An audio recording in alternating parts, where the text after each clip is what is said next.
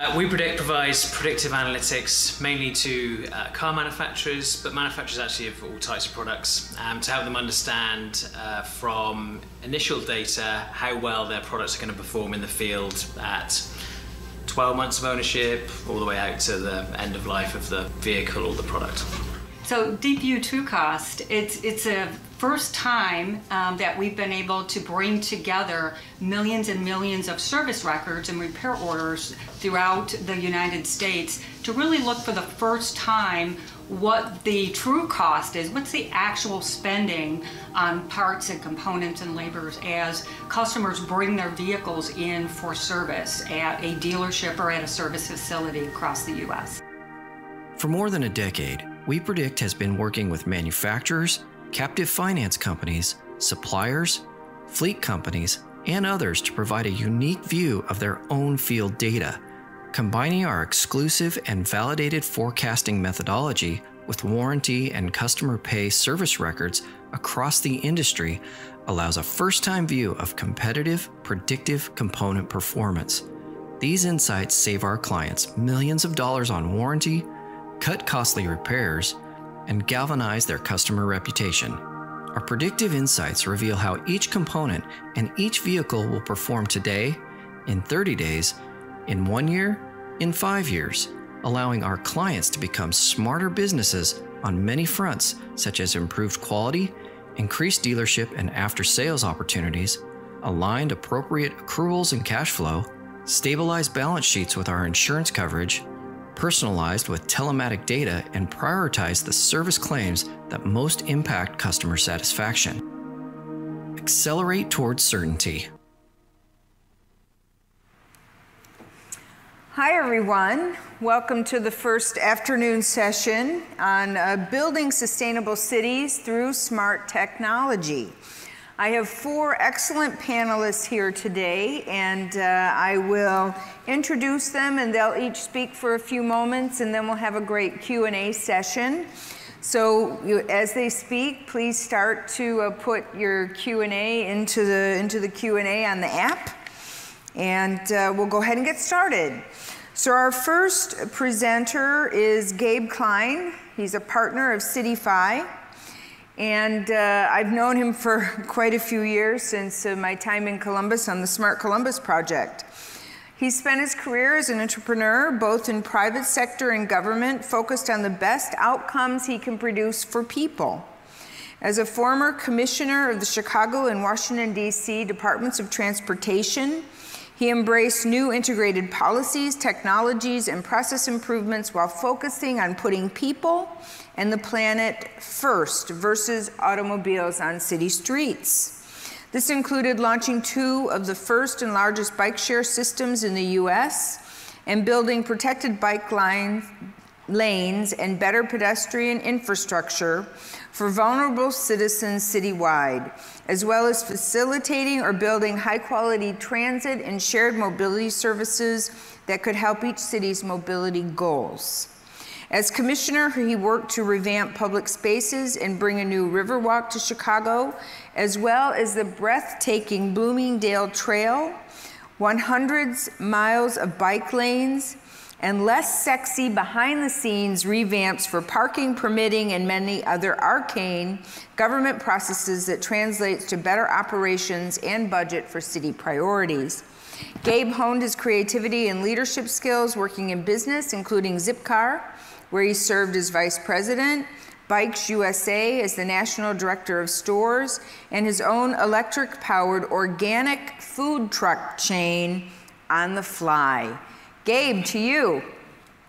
Thank you, Carla. Can you hear me okay? Very well. Great, and great to be with you today and everybody there. Thanks for allowing me to come remotely for this. That was a perfect setup, because what I want to talk about is how the world is really centering around outcomes. And when I say the world, I mean corporate America, I mean national governments, I mean local governments, NGOs, philanthropy. We've got a few big issues, and they happen to mirror, I think, what the Biden-Harris team, what their policies are around climate, around equity, and around jobs and opportunity and access, really, which is related directly to transportation. I was lucky enough to actually serve on the transition for transportation.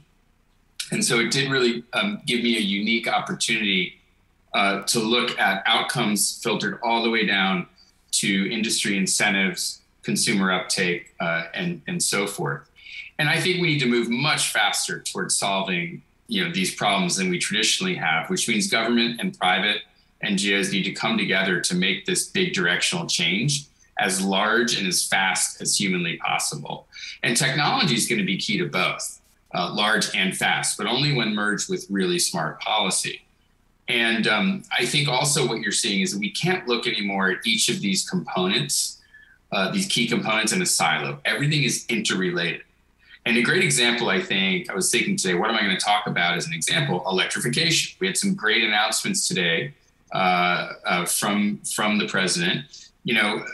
It's very clear. We need some carrot and stick. We need push and pull. We need incentives and regulations. We need a consumer focus and an industry focus. So, mileage standards are going to go back up. Pollution rules get put in place. Costs to industry of non-compliance become insurmountable. I mean, that's sort of what needs to happen. But also the federal government has the power to create the marketplace for the demand with their own purchases, with tax incentives for companies, with consumer tax incentives or rebates. But the ugly truth is, we get so caught up in like electric cars, we need to cut in half our production of automobiles, according to the Rocky Mountain Institute, to really win this environmental battle. So, at its heart, I think our consumption levels, particularly in the US, but really worldwide, are sort of out of control. And individual ownership of assets, not just cars, but cars in particular, as the largest emitter of CO2, are literally killing us. So we can no longer, use single occupancy vehicle trips for trips less than a mile. And, INRIC's research, they looked at this and they said of over 50 million trips in a single month in the 25 most congested US cities, they found that 48% of all car trips are less than 3 miles in length, with about 20% being shorter than 1 mile. And I would remind people that we have the biggest obesity problem in the world, and we're the richest country in the world. So you start to put it all together, and again, stop looking in silos and connect these things together to get healthy, to save the planet, to create opportunity and jobs. We need to get a handle on this because it taxes our system, it taxes our environment, but also from an equity standpoint, it taxes our most vulnerable citizens' pocketbooks. So we really need to start trading out this individual capital burden that we've gotten used to here in the US for modern shared mobility and transit systems. And of course, we need to reform our land use patterns, which is also a big issue. But this will give our citizens the ability to invest in education, to invest in housing, to invest in savings. And, things like the concept of universal basic mobility are now being looked at very seriously, just like universal basic income by people in the tech sector in particular, as well as government. Because when you give people access to transportation, just as we assume they should get with healthcare and education, or a lot of people do, you open up lanes of opportunity for people. So what other technologies are needed? We need scooters, we need e-bikes, we need software to manage grid demand, we need battery recycling systems, we need multimodal hubs and the associated charging systems for everything, 3D printing of components, we need new modular design standards, and much more. And we need a great education system to power these as US jobs. So basically, there's a huge economic opportunity here. But the other choice we can make is we can keep burning fossil fuels, which in my mind is the new cigarette, and that has sailed. And, hopefully the burden of ownership is next, and that will go away. But it'll only work with the right policies, the right land use patterns, and a critical mass of adoption, like you see in Singapore and other places. So that's my message today, and hopefully technology can help us to catch up because we desperately need to. Thank you. Thanks, Gabe. I have a ton of questions for you, but I'll hold those for later. Our second panelist is Heather Wilberger, Senior Vice President and CIO for Bedrock. She's Bedrock's first CIO, responsible for overseeing and managing the information technology team and all strategic technology acquisitions for the company.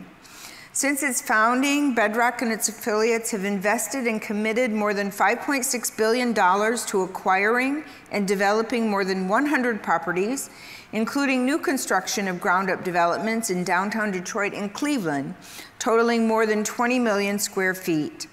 Heather brings to Bedrock more than 15 years of experience in information technology, both in the public and private sectors.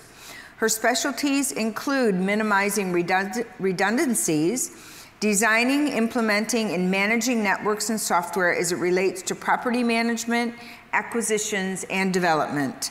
Before coming to Bedrock, the newly minted Michigan resident was most recently the CIO for a large-scale residential and commercial property management firm on the West Coast.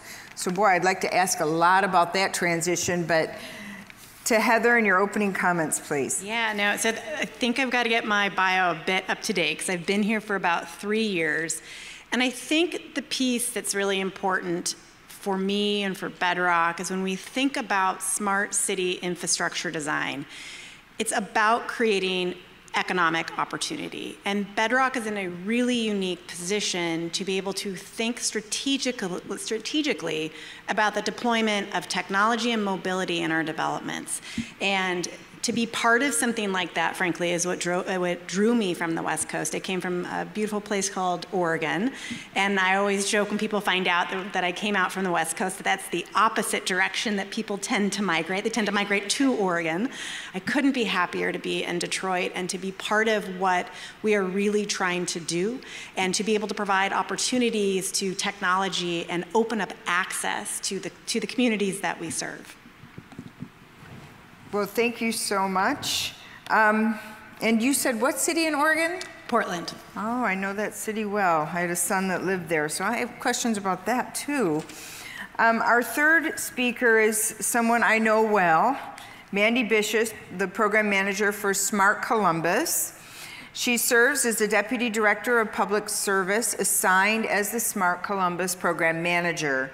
Mandy joined the City of Columbus in July of 2017, and she has 22 years of industry experience with an emphasis on complex project management to lead the delivery of the USDOT, Vulcan, and American Climate Change Challenge grant-funded programs. She also oversees finance, human resources, and Vision Zero for the department. She has a bachelor's degree in civil engineering from The Ohio State University and is a registered Ohio professional engineer. She's also a Women's Transportation Seminar, Columbus Engineers Club, and American Society of Highway Engineers member. She has a passion for engineering solutions to societal challenges, leveraging technology and innovation. Mandy. Carla, it's great to be here virtually. The Smart Columbus program really focused on future-proofing our economy through sustainable transportation like electric vehicles and sustainable mobility solutions like our trip planning app Pivot. I'm going to take most of my time and share a video with the group to really show how the program impacted our economic competitiveness and really created a platform to help connect more people into our transportation system and create more opportunity. In 2016, Columbus won the $50 million Smart City Challenge, a chance to test the newest transportation technologies to make our city safer and more sustainable, while also preparing for growth and creating opportunity for residents. Every sector of our community rallied to win the challenge and to turn it into a launch pad that would make Columbus an epicenter of mobility innovation. Since winning the challenge, we've deployed the most robust portfolio of groundbreaking mobility technologies of any city in the country.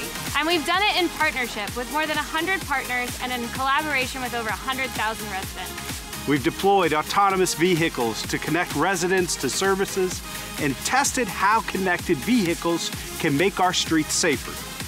We've created tools to make it easier to navigate transit and increased electric vehicle adoption to ready our city for the future. And we did it all with people in mind, using these tools to create access to jobs and healthcare, and to reduce emissions and fight climate change. Thanks to the Smart City Challenge, we've attracted investment to the region and worked to reduce congestion so our city can grow smarter. Working together, we've created pathways to prosperity for our residents. Thanks to the Pivot app, I'm able to get myself to and from work as an essential worker easier than ever using a bus and scooter. Food deliveries from the Linden Leap helped ensure that our neighbors got the nourishment they needed to stay safe and healthy. Working as an operator for the Linden Leap not only equipped me with a unique skill set, it allowed me to serve my community and gave me the means to provide for my family when I needed it the most. The Wayfinder app, it helps me get around city better. As Jose's travel partner, it's been incredible to see him experience places like the North Market for the first time. Finding a parking place through Park Columbus before I leave home gives me peace of mind when I'm heading downtown or to the short north. The safety alerts were helpful. It made me aware of some things I wouldn't have noticed otherwise. It made me feel safer as I took my granddaughter back and forth to dance every day. Through the Smart City Challenge, we helped connect residents with opportunity and created a roadmap that cities around the country can follow. Today, mobility innovation is thriving in our city. The challenge harnessed Columbus's collaborative spirit and inspired innovation throughout our region. Smart Columbus challenged us to think differently about how we get to work and how we design our work environment. We've applied what we learned in Columbus to projects in 20 other cities nationwide. We've gained valuable insight from Rides for Baby and are now expanding same-day transportation benefits to better serve our clients. Thanks to the Smart Cities Challenge, we're becoming a city of the future, recognized globally for innovation, giving us an edge over cities for investment, development, and talent. Columbus now leads the nation for autonomous vehicle research and real-world deployments, attracting even more activity to the region. We're making unprecedented investments in electric vehicle infrastructure and renewable energy, changing our region's trajectory for greenhouse gas emissions. We're building from the lessons of the challenge to transform other aspects of our community, using technology and data to improve access to food, job training, and other critical community services. Together, we've uncovered new ways to create opportunity and improve quality of life for our residents. Moving forward, Smart Columbus will look beyond mobility, anticipating what's new and next at the intersection of technology and community good, so that we can address some of our community's most pressing challenges, from access to jobs to digital connectivity to climate change. Columbus, thank you for innovating with us through this incredible opportunity. We look forward to working with you to continue to become a modern and thriving city. Everyone has a role to play so that we can create prosperity and together transport our city to the future. So I hope many of you take away that it really takes a village. It takes, as Gabe pointed out, it takes the government sector, the private sector, the nonprofit sector to really get engaged. And we have to engage with our most vulnerable residents to really understand the challenges that we face. But technology can really drive sustainability in a community in a number of different ways. And so I look forward to being on the panel today and talking more about that. Well, thanks so much, Mandy. It was good to see a lot of old friends there in that video. Our next panelist is Justine Johnson. She is mobility strategist for Ford City Solutions. She's a proud native of Los Angeles, California, and for the past 8 years, she resided in New York City working on transportation initiatives under the Bloomberg and de Blasio administrations. While at the New York City Taxi and Limousine Commission, she worked on the Borough Taxi Initiative, also known as the Green Taxi Program, which created a new for-hire vehicle and driver classification. Following her work at the TLC, she moved to the New York Economic Development Corporation, managing government and community relations for Mayor de Blasio's new commuter ferry system called NYC Ferry. In 2018, she joined Ford Mobility's City Solutions team and is working with municipalities and communities on mobility solutions that help move people and goods more efficiently and effectively throughout the region. Justine holds a bachelor's degree from Hampton University and 2 master's degrees from the University of Southern California. Justine. Thank you so much, and thank you so much to the Center for Automotive Research for having me here today, and just for everyone being in attendance. For those who may be online, good morning, good afternoon, and good evening for those around the world who might be watching. This particular topic today is more than important, not only for me personally, but also within Ford AV and Mobility. I have the pleasure of really working closely with a dynamic team in a very broad area of mobility and really talking about the ecosystem of mobility. Some of the products within Ford AV and Mobility include micromobility, and our micromobility business is Spin Scooter. So essentially when folks ask me, what is micromobility? I always say, think about that first and last mile. What does that 1 to 3 mile radius look like, and how do you move within that space, and what other options do you have? So the micromobility space is very exciting for me. Also, another product that we have in microtransit is our business through Transloc, really having a conversation about fixed and on-demand transit routing.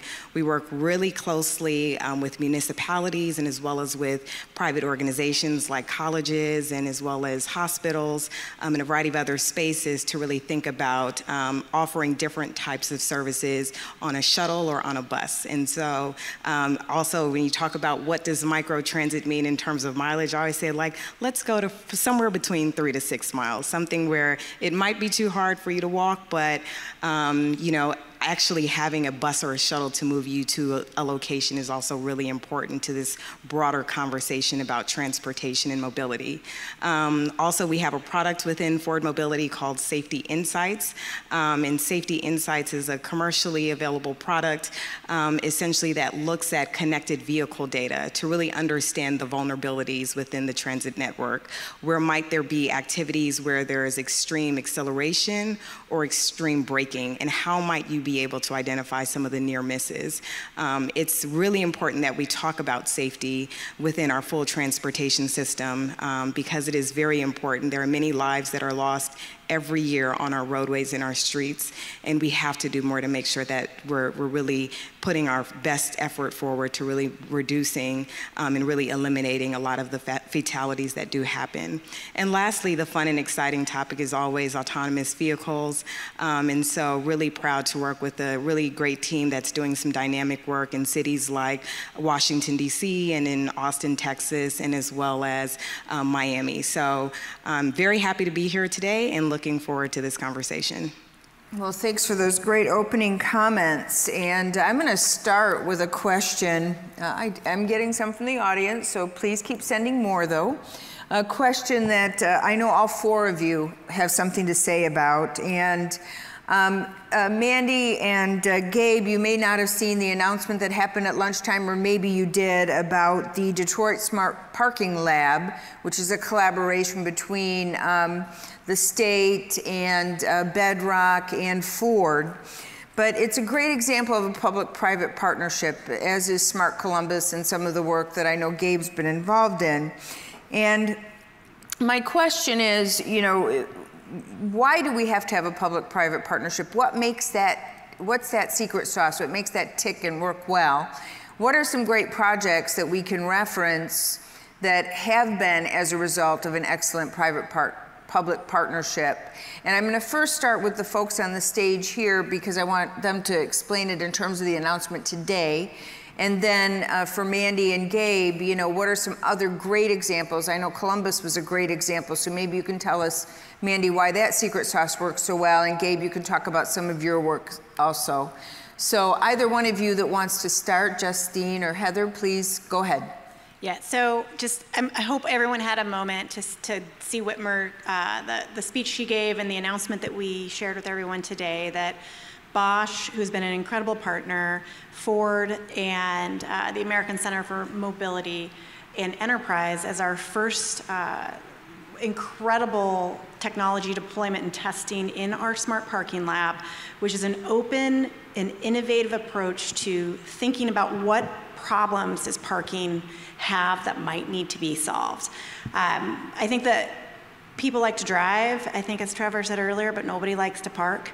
The amount of emissions that are put into the atmosphere because of the idling and the searching for parking spaces is a driving force for folks at Bedrock and myself to understand how can we, A, make it a better consumer experience, a better customer experience, a tenant, resident, a visitor experience, to park their car quickly. But the wonderful outcome that we hope to see are advances in sustainability in the parking spaces so that we can get folks parking their car quickly, hopefully with some really great and wonderful autonomous vehicle technology, and reduce that idling that's happening as people are driving around a city trying to find parking. So it's a wonderful collaboration, public partnership with, the state of Michigan's very, very involved. And I think for us, it worked really well because we have different levels of expertise. We've got, the Ford, the cars we're using in this space. We've got Bosch technology, Ford technology. Enterprise has their wonderful idea to think about how to revolutionize that experience when you drop your car off in an airport. We have the American Center for Mobility who brings to the table, a wonderful experience in operating these sort of things, and then incredible buy-in and support from the state to think about what sort of things will have to change if these things are successful.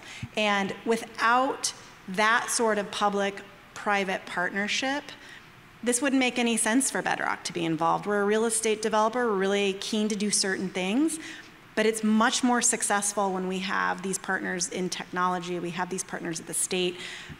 The amount of buy-in and the future success and hopefully the economic attraction it creates for folks seeing these innovations happening in Detroit will drive folks to our city. So with that, I'll pass it to you. And just to piggyback off of that, I think it's an exciting time to see the real estate community, the automotive sector, you have public sector leaders as well having a conversation about mobility. And I think it's really groundbreaking when you think about this level of detail and conversation that has to go into work like this. I think, it's one thing to say, let the industry kind of figure it out. And it's another thing where we say, let's get together and really put our heads and really identify what are some of the problems that are impacting people. How are people getting to parking, and how are people actually spending their time parking? How does this impact the environment? And that's a broader conversation that I think if we continue to stay in a silo, we would miss those themes. And so it's really great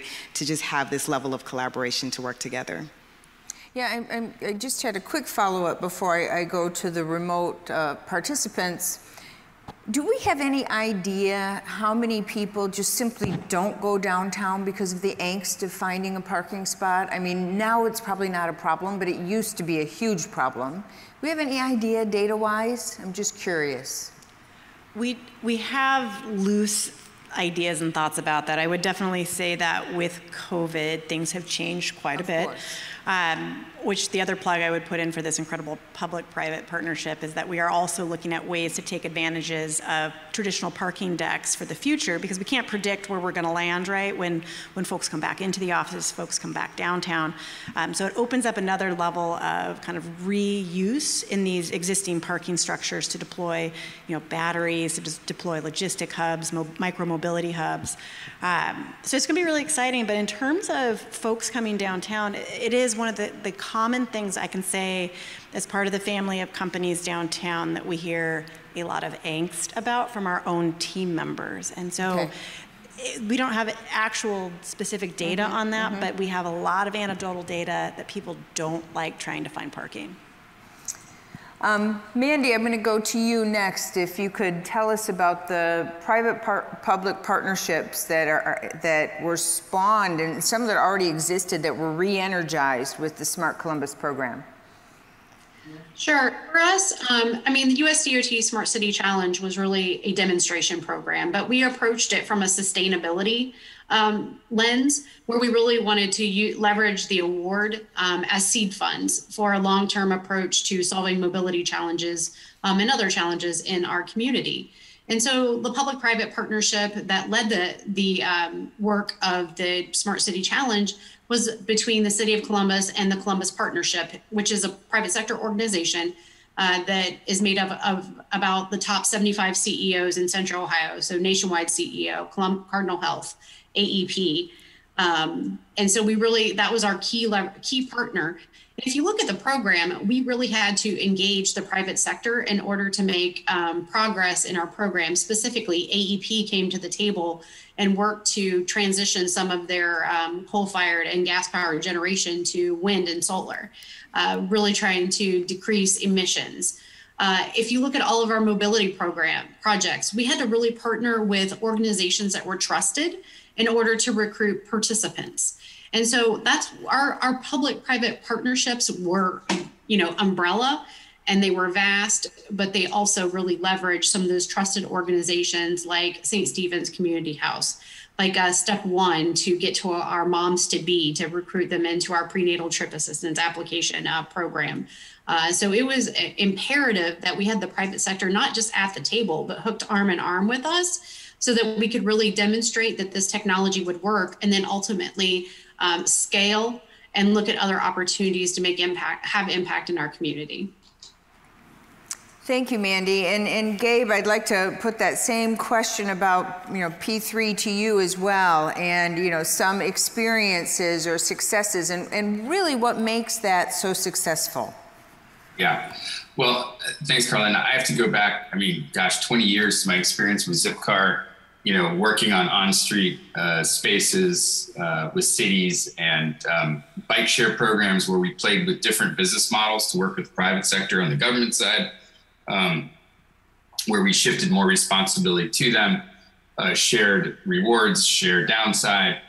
Right now in my firm CityFi, we're working with a company called Automotus, and we're working with a number of cities on actually starting to pay for loading zone use, but pay by the minute, and then incrementally increase the cost. So it's about cities being willing to alter their policy to actually help the fleets to be more successful and to pay less in tickets and more in fees. And then the Pittsburgh Mobility Collective, which is formerly called Move 412. You can go to move412.com. We worked on that for the last couple of years, led by Spin and the Department of Mobility and Innovation, or Infrastructure, in Pittsburgh. And we have Waze Carpool, and we have the local transit authority and Zipcar, and local bike share, a nonprofit, and transit app, and a bunch of folks working together to provide an open garden versus a closed walled garden, where you can plug and play as many providers as possible and have it virtually integrated in the cloud and physically integrated with 50 hubs around the city with charging and all different configurations of the services. And then last, I would just say, our work with the Knight Foundation, working with 4 cities. Right now, we're working with KiwiBot on robot delivery for people that really need it. And I think it shows that NGOs and philanthropy can play a really important role in testing new technologies in cities with the private sector, but with the cities driving it versus it just being driven by the private sector, where it's like, hey, give us a permit and let us operate. So lots of great stuff happening out there right now and historically. Thanks, Gabe. Can we just talk for a moment about technology to improve the lives of the citizens versus technology for technology's sake? Being a geeky engineer, and I've probably said this to many people before, I just love technology, and I think things are great, and we see, temples of technology in cities that this technology was put in and it was absolutely useless. So, again, when we talk about these public-private partnerships, how can we solve that gap? Because the private sector has all these great solutions, the cities have problems. How can we do a better job of melding those? What do the businesses sitting here in this conference need to understand if they're going to approach a municipality? And, okay, Gabe. I'll be brief, but the companies out there sometimes are scared of government, and I understand that. I found government extremely frustrating before I worked there, and even sometimes when I worked there, I did too. But co-creating is really what we need to do right now. Ford's on stage. I think they've been really great at co-creating with cities and being open-minded and listening. And there are a lot of companies out there that are, and they are working with cities on pilots with the hope that they'll scale into something sustainable, focused on outcomes that the city wants, because cities basically share the same DNA with some minor differences. And I think that's the future. And it also helps speed to market. But the government needs to understand that the private sector does have to also make money. And there has to be a pathway to scale and profitability. It can't be one-sided. And that's a lot of what I work on.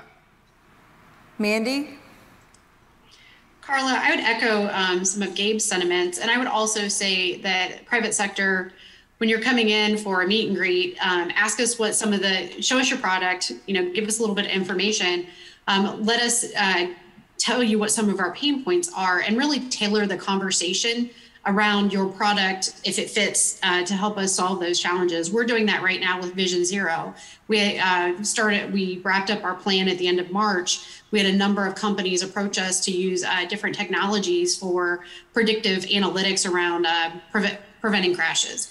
And so we've been doing great reviews. We sent them our plan. Actually, Ford was one of them, and came in and they're sharing their ideas and they're being very specific. And that would be my recommendation, is to be very specific and also co-create. That's definitely a great way.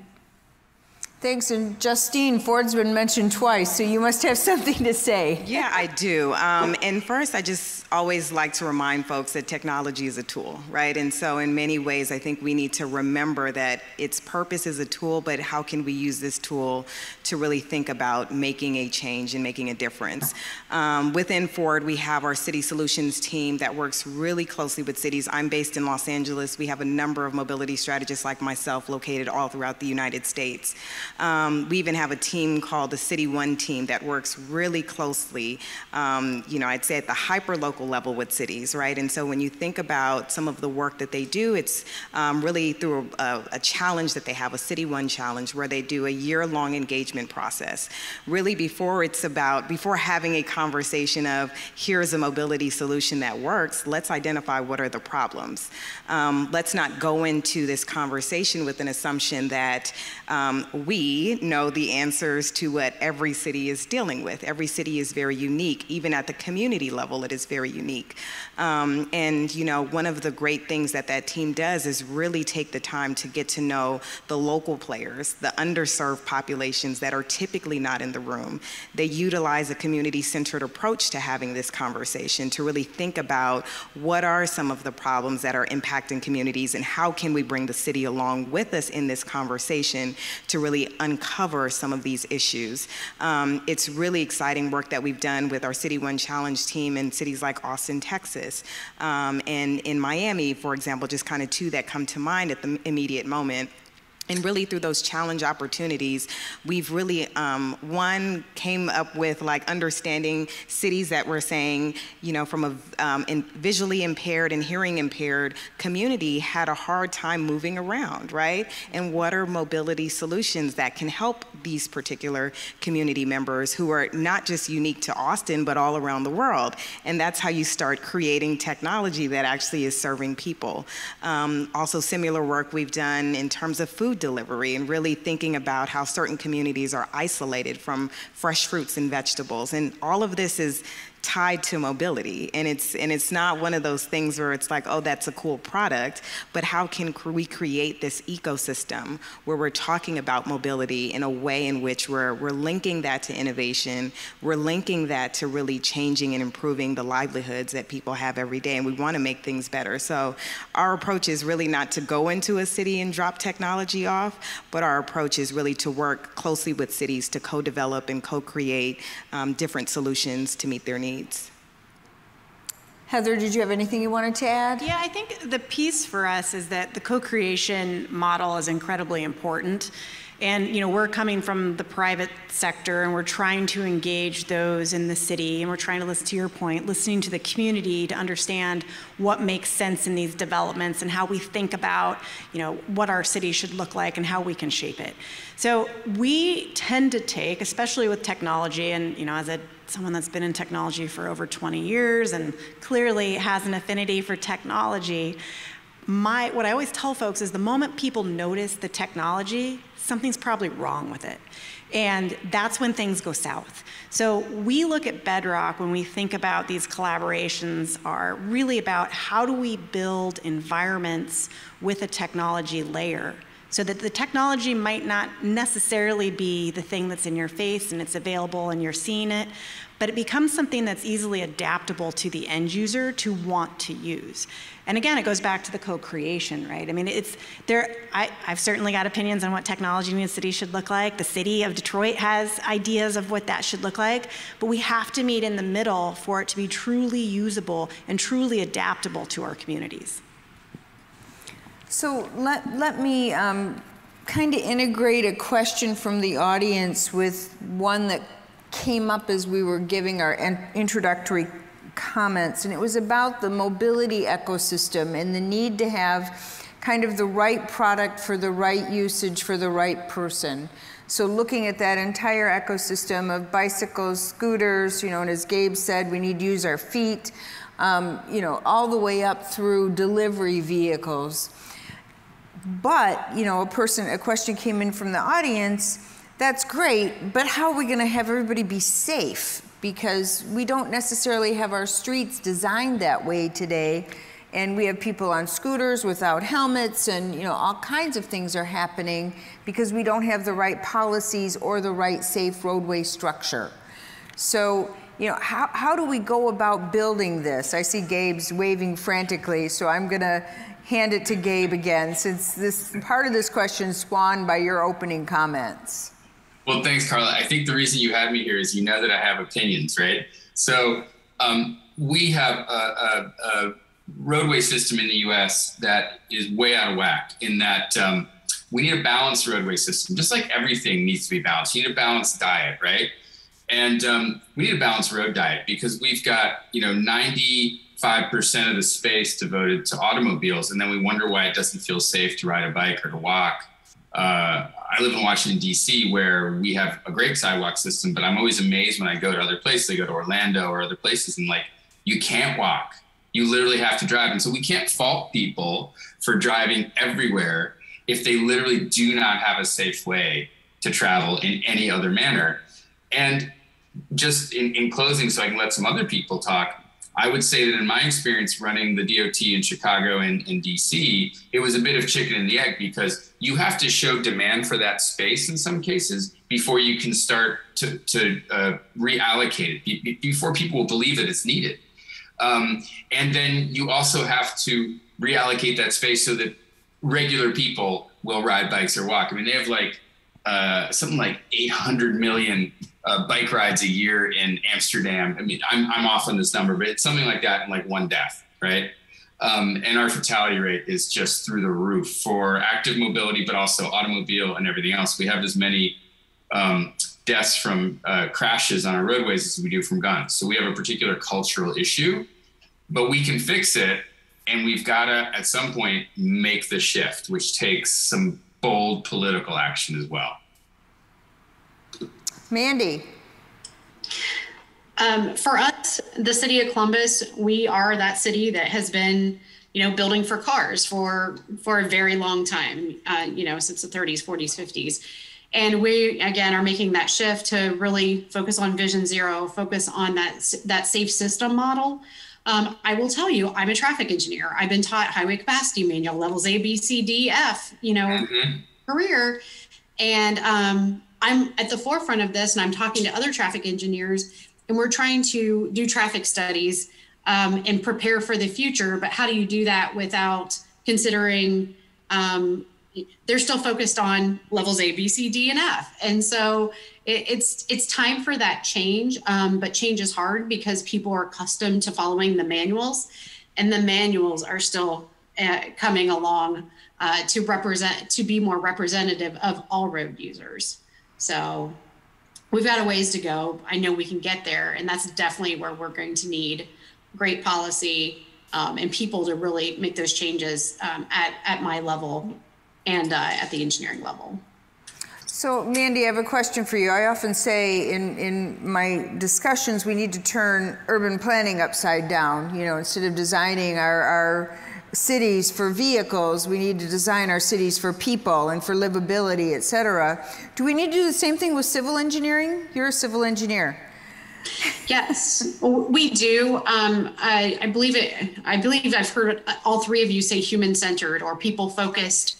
When I was a civil engineer, and I love Ohio State University, I never once heard my professors talk about why we were doing the work we were doing, other than to solve a water, a transportation, or a structural challenge. I didn't hear the social component of why we were building and why we were doing those things. So I think you have to start with a conversation in engineering about why we engineer.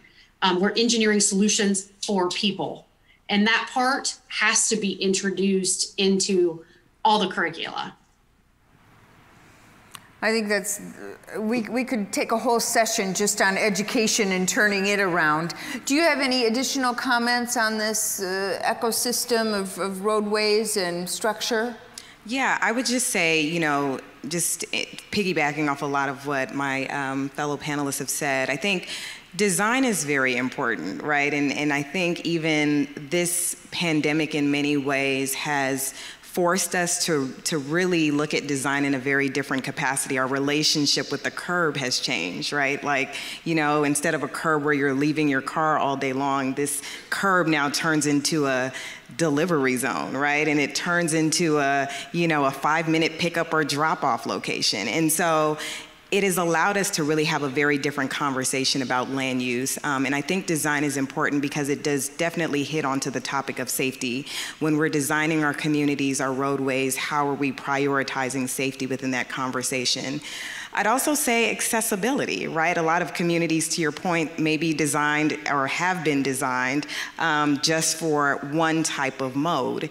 And what does design look like when we are talking about a variety of different modes, whether you are walking, whether you're in a wheelchair, whether you're on a scooter, whether you're using a walker, whether you're on a shuttle? How does that space start to feel safe from a design perspective that does incorporate more modes? I think when we think about our transportation system, redundancy is important, and that's what creates resiliency. If we don't have redundant systems, when one line of, or the dominant mode of transportation goes down, what do you do? How do people move? How will they get to their families? How will they get to work? How will they get to their homes?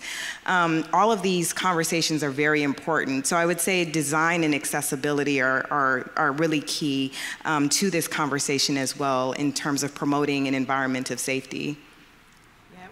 We think quite a bit about transportation design because part of what we hope to do is attract folks to come down to the downtown core in Detroit or in Cleveland and these great, wonderful cities that were built for automobiles.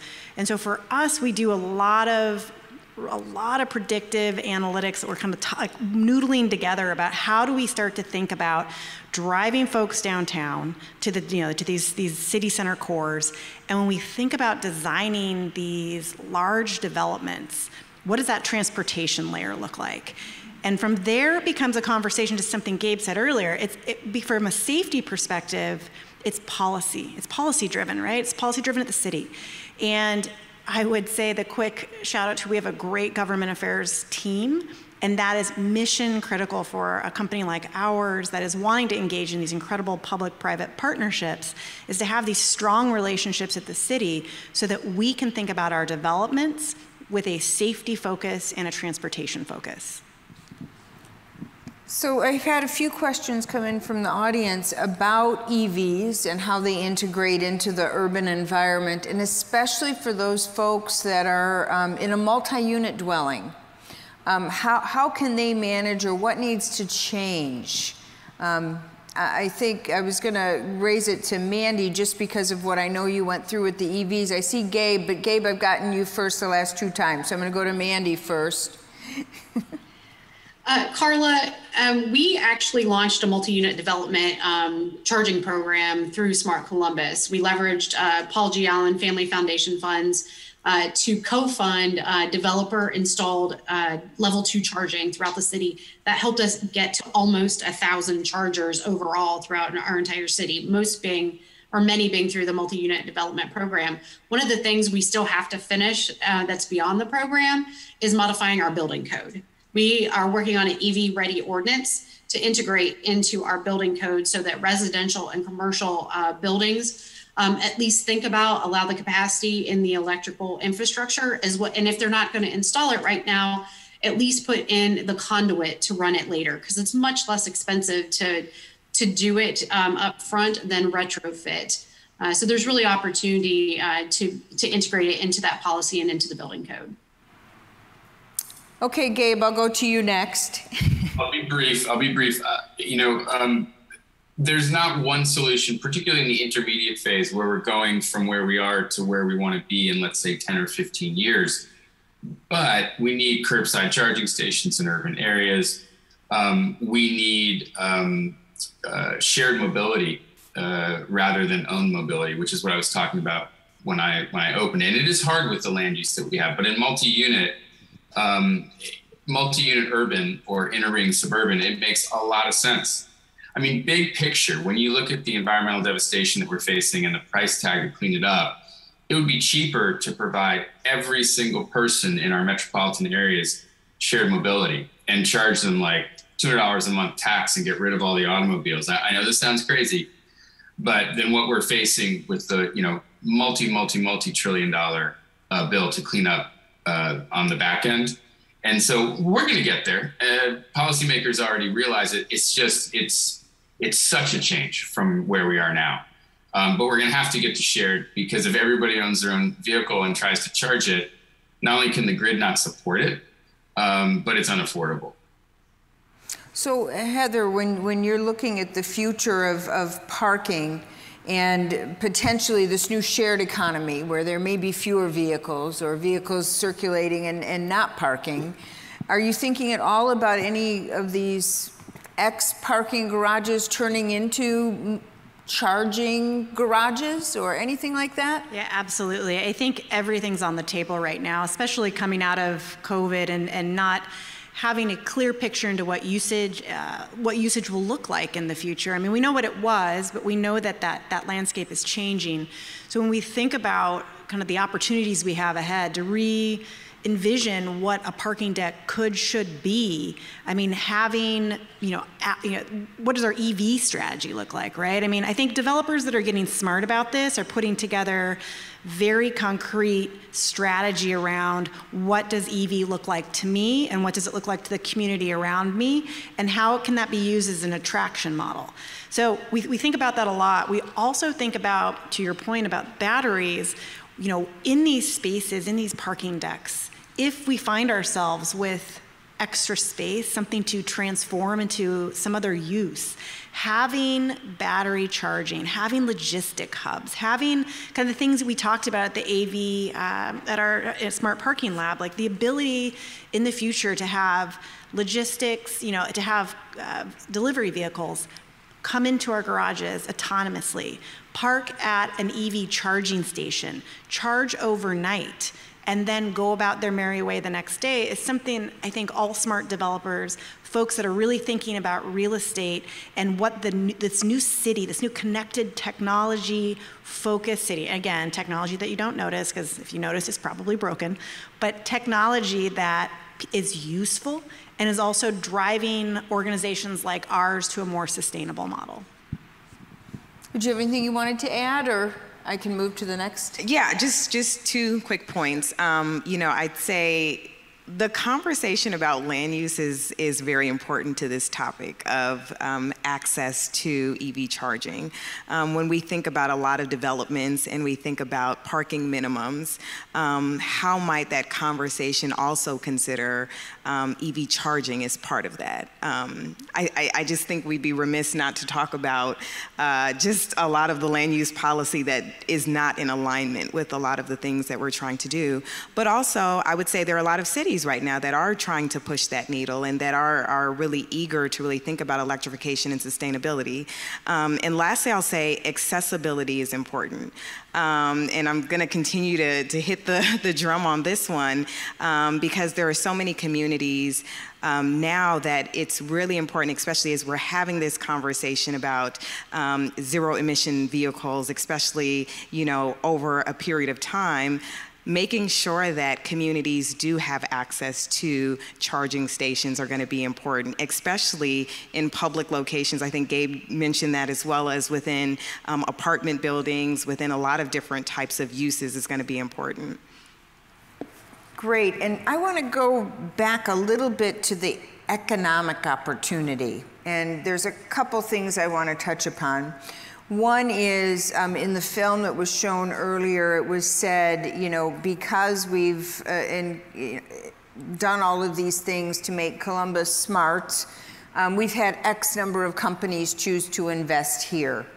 And then also there is a question from the audience about what about these underserved communities? If we give them the technology and they have more opportunity, will that lead to improved property values and improved attractiveness of some of these collapsing communities, so to speak? And how do you not become kind of the ghost town of the 2030s, let's say?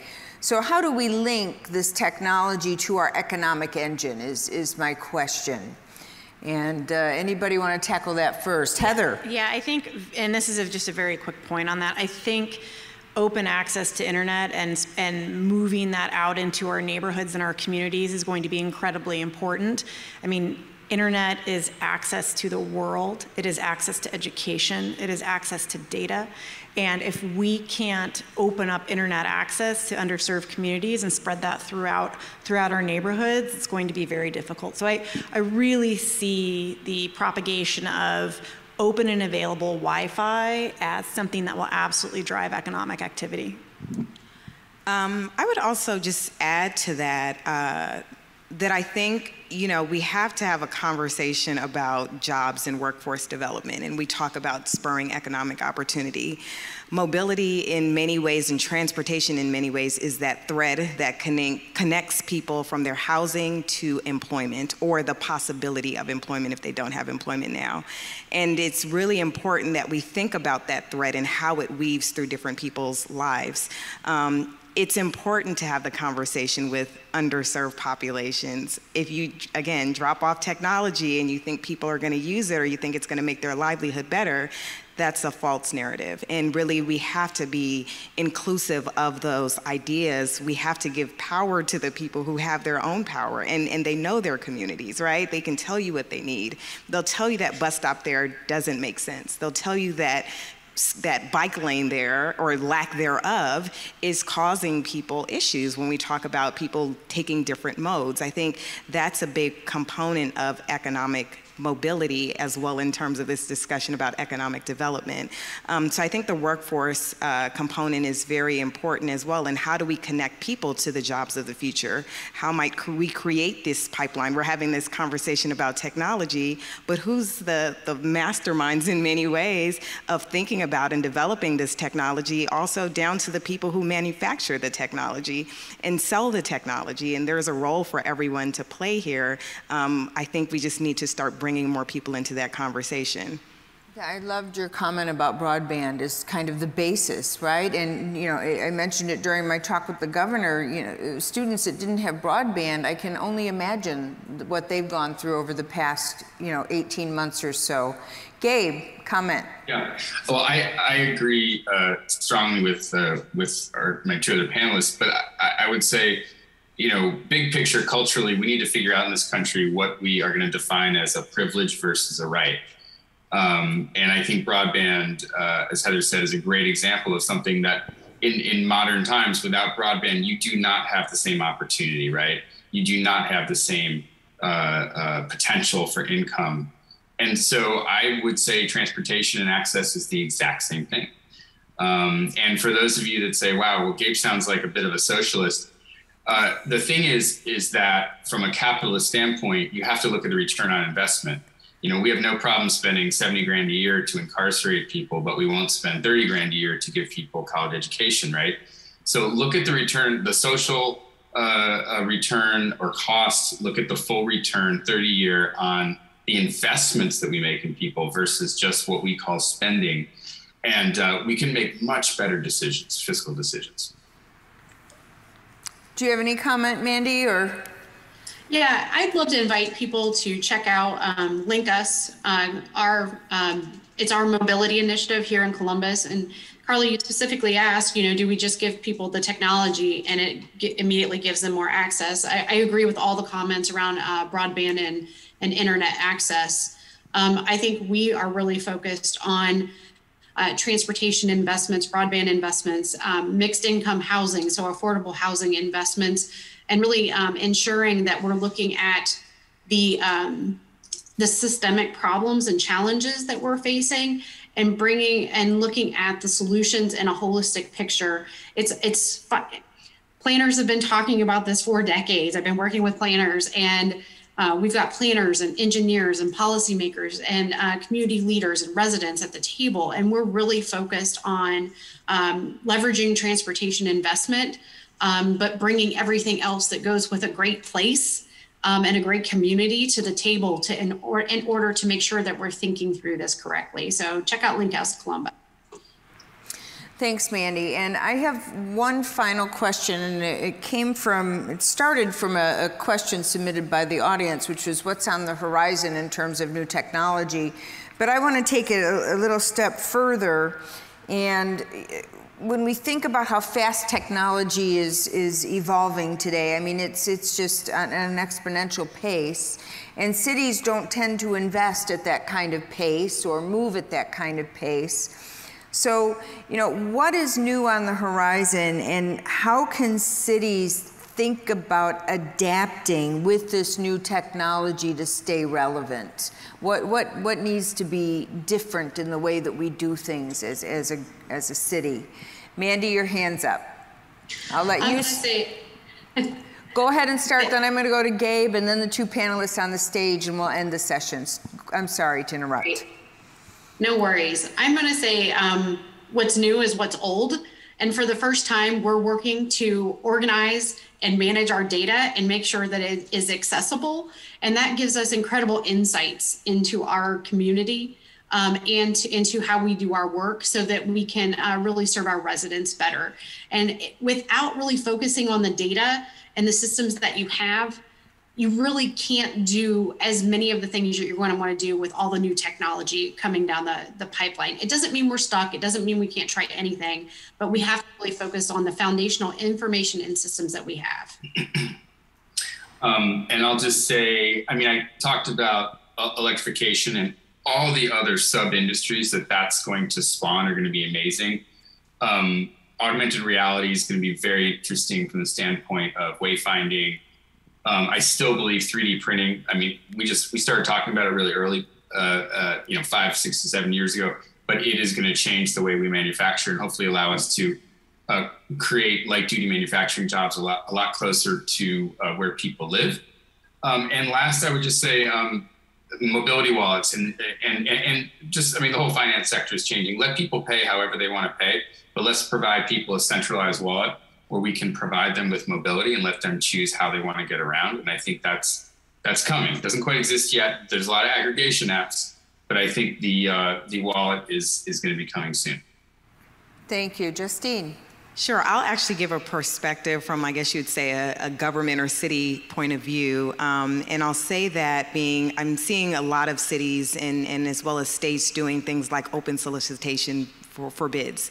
And really that's one way of staying up to speed in terms of what's going on. And I know that municipalities have a lot that they are working through every single day with very limited resources and very bureaucratic, right? And so I think that's one way to break the bureaucracy, but also to figure out what's new, what's happening with technology. I'm in Los Angeles, and there's an organization called Urban Movement Labs, which is essentially doing great work around urban proving ground. So essentially, where might there be test beds within the city to look at things like a technology innovation zone? And you think about that, that's really dynamic, but that's a great way for technology and mobility providers to play in a space. It allows the city to learn very quickly, and it also, you have a conversation about how might that scale to multiple places within a city. So I think it's really these different actions that a lot of cities are taking that will actually help to enable cities to actually keep up to speed with what's happening with technology. Of course, it's evolving. Today, it looks like one thing. Next week, it may be something very different. But there's definitely a way in which the city can start to intake some of that information. Great. And Heather, your closing thoughts. Yeah, I would say the piece to kind of echo a statement earlier is that data is going to be everything. The sensors that you have that define the space in which you exist in, and the little pieces of data that we can get that to then drive decision makings to make that space better, to make the lighting brighter, to make it cooler or warmer. I think that is going to become more and more significant. And with that, as in the private sector, things that will really become forefront, especially in Michiganers, is how are we handling and holding consumer data, and how are we safeguarding that and making sure that we are doing right by our tenants, our residents, and those that use our technology and exist in our spaces. Well, thank you so much. I had a ton more questions, but we're out of time. I appreciate the panelists' thoughts. You were an excellent panel. Audience was great with all your questions. Let's give a round of applause to the panelists. And off to a few minutes of break time. Thank you so much.